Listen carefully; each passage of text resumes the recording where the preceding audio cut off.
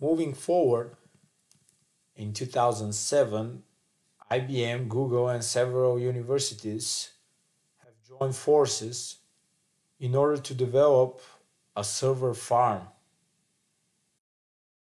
The goal of the farm was research projects which needed both fast processors and huge data sets.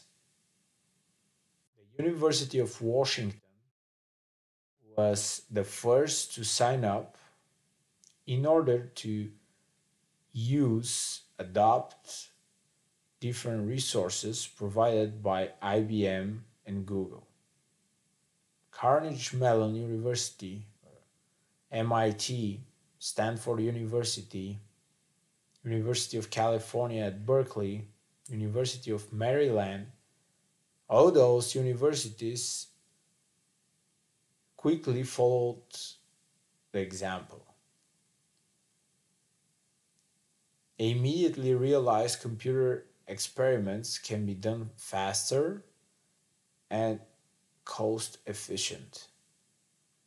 If IBM and Google were supporting their research, of course, since much of the research was focused on different issues and problems IBM and Google had interest in. They also benefited from this common arrangement. 2007 was also the year when Netflix launched its stream video service using the cloud that provided support for practice of binge watching.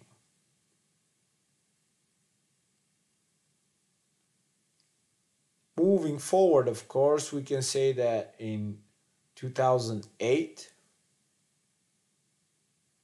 Eucalyptus offered the first AWS API compatible platform.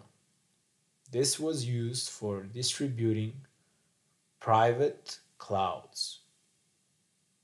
In the same year, the NASA or NASA's Open Nebula provided the first open source software which could deploy private and hybrid clouds. Many of its most innovative features were focused around the need of major businesses, which brought a lot of popularity and interest into the product. In 2011, IBM introduced the Smart Cloud framework. This was made in support of Smarter Planet, which is a cultural thinking project. Apple, of course, back then launched the iCloud right after. This focuses on storing more personal information. We're talking about videos, music, photos, etc. Also, during the same year, Microsoft began with the advertisement of cloud on television. This made the general public really aware of its availability in order to store videos, photos, and all kinds of information that could be easily accessed. At the same time, it's supposedly safe out there and it's cost efficient for the users, of course. Easy to manage, easy to deploy, easy to use. Oracle introduced the Oracle Cloud in 2012 that offered basically the three main or fundamental basics for businesses. And here we will mention again the IaaS or infrastructure as a service, PaaS or platform as a service, and SaaS, which stands for software as a service.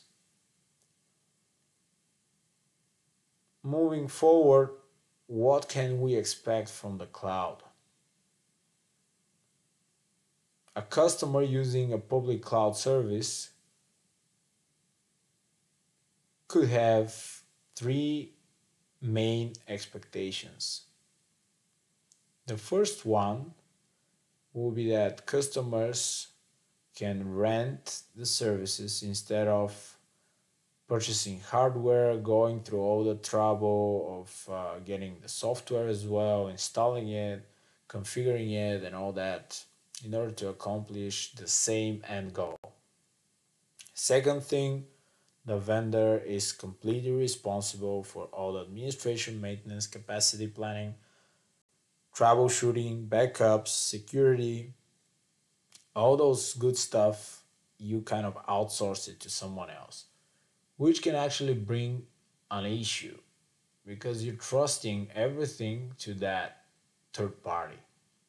Obviously, working with the main big three vendors, we're kind of having this feeling of being safe since those big companies really supposedly they care about the security. They have huge security teams. They do their pen test and compliance, and they have a complex vulnerability management programs. They have incident response programs. They have all the needed parts of the puzzle in order to defend in the most efficient way our information stored on their servers. Just keep in mind that if we're talking about best security possible, we should definitely think of pros and cons.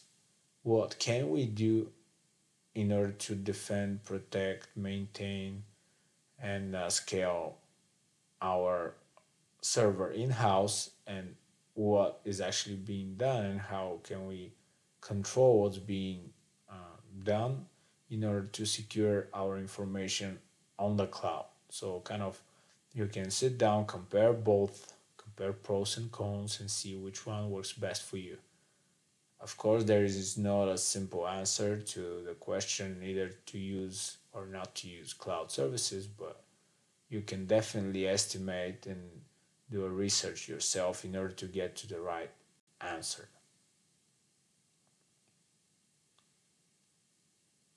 And finally, for many business projects, it is simply a lot faster and way easier to use the cloud services.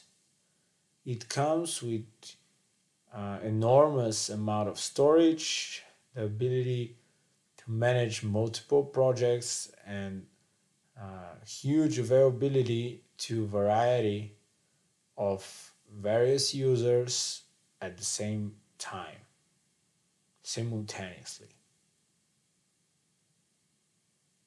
There are essentially two different types of public clouds. One usually serves users for a personal use, and the other one would serve businesses. Cloud computing storage, which is used for personal use, allows easy access to file sharing, data stored on the cloud, such as pictures, music, videos, can be, and documents, of course, can be shared with friends using smartphone or just a laptop while protecting personal data from loss and damage, which is another beneficial part of the cloud computing. The services offered by the business cloud, of course, are quite different and they're meant to serve all the different needs that medium, large, and even small businesses have.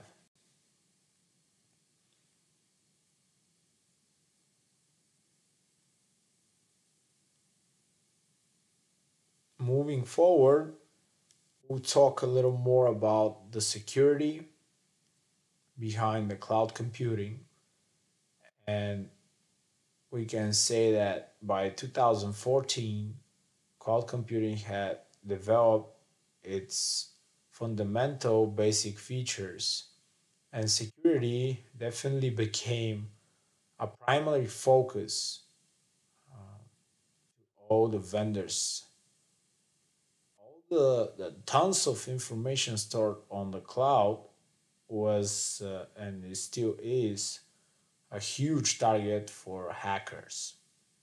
All those data stored out there and accessible throughout the internet remotely is a huge bait and a huge target for all the criminals, cyber criminals out there. That's why vendors have put a lot of effort and are currently putting a lot of effort in securing all the information stored on their servers. Here we're talking about physically securing the data center, following all the best practices about access control mechanisms, about CCTV cameras, being able to have a full visibility into the data center. We're talking about different access levels, processes, procedures,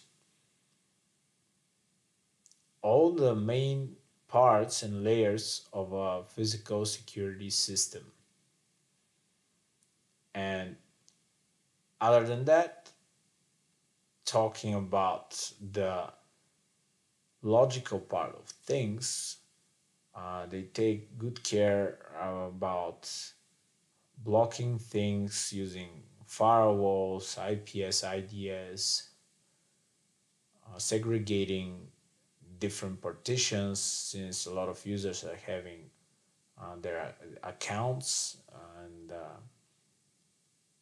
setting up uh, three factor authentication, checking the access level of different users, looking to password complexity, and making sure to alert about any suspicious activity of users logging in from different parts of the world, something that's unusual as far as tactics or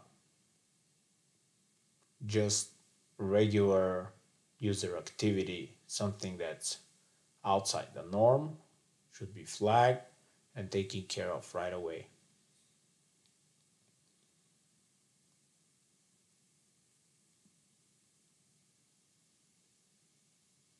Having said that, security is and may also be and always be the primary concern of most and all cloud users.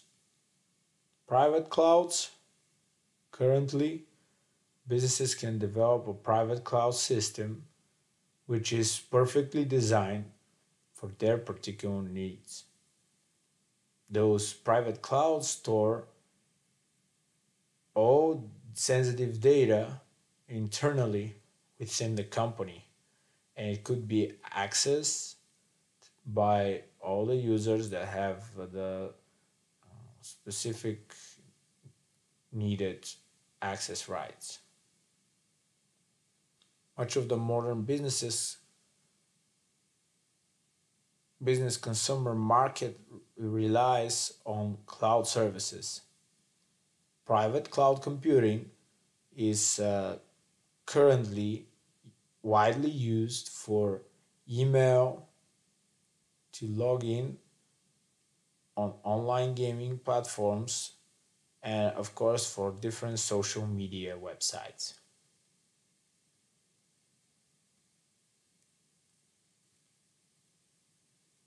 Private clouds are basically um, data centers, which are used mainly of the basic cloud technologies, which is using many of those cloud technologies.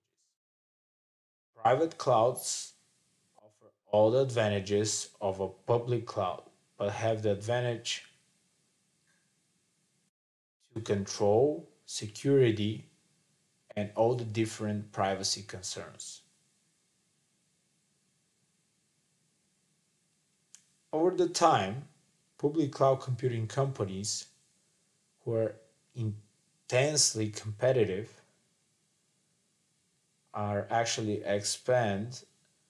will expand for sure their scalability and would lower prices in order to stay ahead of the market.